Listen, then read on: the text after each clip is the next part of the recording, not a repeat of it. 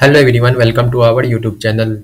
In this video, we will guide you through the process how to enable or turn off a touch screen on ASUS VivoBook. Okay, so guys, we are going to discuss. First of all, go to search bar and search here device manager. Here, click on this device manager. When the device manager is open, you have to search for human interface device. Here is human interface device.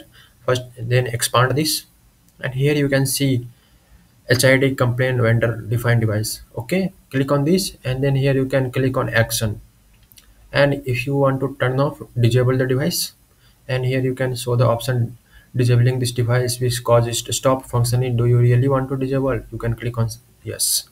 After clicking on yes, your touch screen will off. If you want to again enable the, click on action again after this and enable the device. Here you can turn on your touch screen. Okay, so guys, this is our all the step.